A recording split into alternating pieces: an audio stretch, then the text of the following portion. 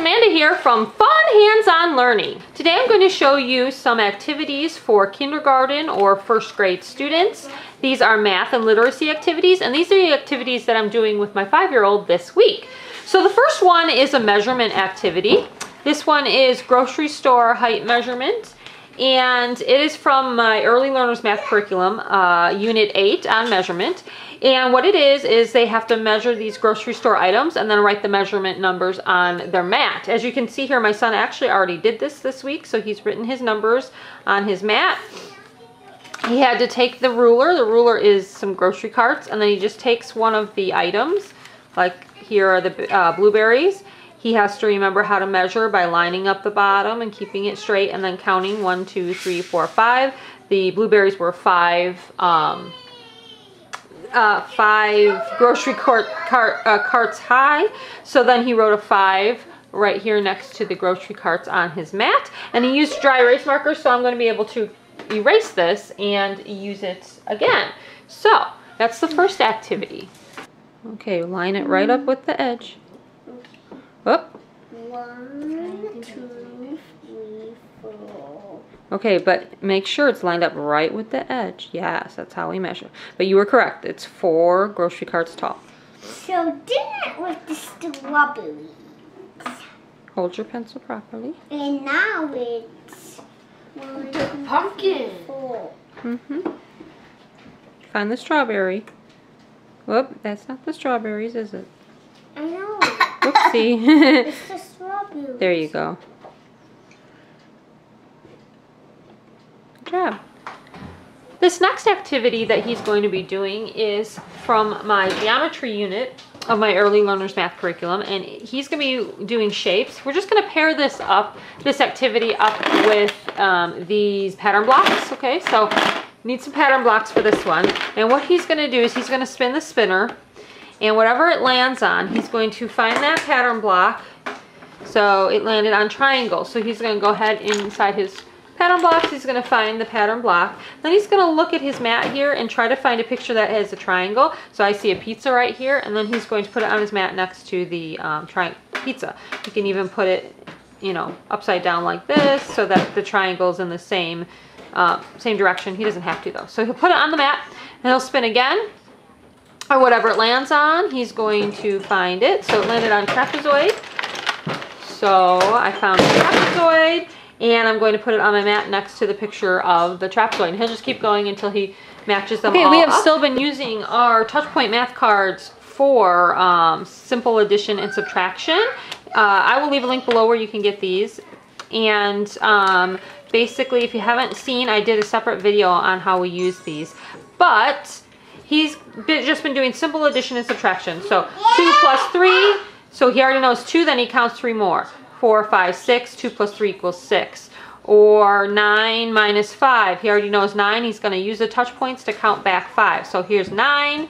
8, 7, 6, 5, 4. So 9 minus 5 equals 4. And so on. This last math activity he's going to be doing this week is the ruler measurement. We didn't get to it last week. This is from my Early Learners Math Curriculum. I think I had this out for him last week, but we didn't get to it. He just needs a ruler, and he's going to practice measuring by inches. And I showed all of these activities in a separate video on measurement, and so I'll leave a link below to that if you're interested in watching it. But basically, he just has to measure the clothing, and so he's going to take his ruler. He's going to line it up. He's going to measure, like this one is 8 inches. And then I have a sorting in here. I have sorting headers, so he has to sort them by longer than 6 inches or shorter than 6 inches. And then if it's exactly 6 inches, he puts it in the middle. So yeah, so it's a sorting and it's a measuring activity. And here is a Valentine Activity Center, since it is Valentine's Day. Coming up here soon. Well, I should say it's February. And this one is just working on positional words. So positional words is a math skill, even though it's some people consider it a language skill as well. But what they have to do is they just have to match up. I have the positional cards. I showed this in a separate video, so I'll leave a link below to all of my Valentine's Day activities. They're in a separate video, but basically they have to match the cards up. You can see here on the picture. So if it says, like this says behind, and then they have to find a picture where it shows the heart behind. So this heart is behind the girl. So that would go with behind. And then like obviously here's below. So they would find a picture that shows the heart below. Here's the heart below. So they're just gonna match it up. And there's a couple of pictures for each label in order to match it up. I'm gonna have him match these up on a pocket chart.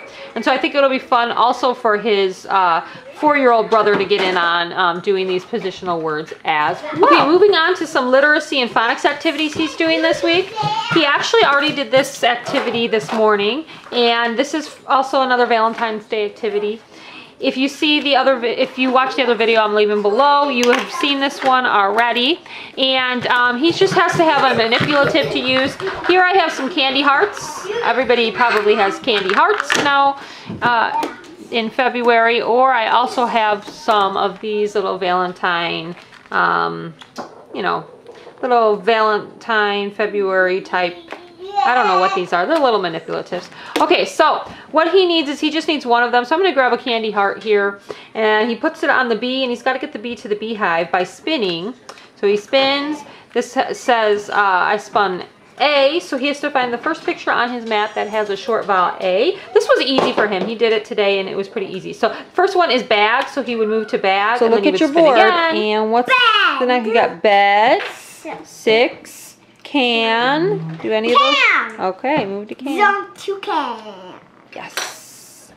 All right, spin again. Okay, something we started doing, we do sight words, but I don't focus on them too much because I believe very strongly in a firm phonics foundation when you are teaching children to read. So sight words focus more on a whole language approach, whereas phonics focuses on teaching children the sounds and the rules so that they can use those rules to read other words. And obviously the rules can don't always work, but if you teach them the basic rules, then they can use those rules to help them later on with reading all sorts of things. So we really focus on phonics. However, I do throw in some sight word activities from time to time. So as we learn a new sight word, what I've been doing is having him trace them on these fish, and then we've been adding these fish to our, I have a board over on the wall that says fishing for sight words. And these are absolutely free. You can get them off my website. I just put them on there the other day, and it's a free download. So you can get them off my website and just laminate them, and then just have your students trace them as they learn the new words, and you can add them to your board. You could also make 2 copies of these, and they could play like a memory game or a go fish game. It's fish. So you could do a lot of things with these. So he's been tracing them, as you can see, with dry erase, and we can just kind of erase them. And as he learns them, and so it's just been kind of fun. Okay, and then he's going to be doing Valentine activities this week. He's going to be doing constant blend heart slides. I will leave the video below where I show you all of these activities. He's going to be doing Valentine long vowel word flip. He's going to be doing heart scramble.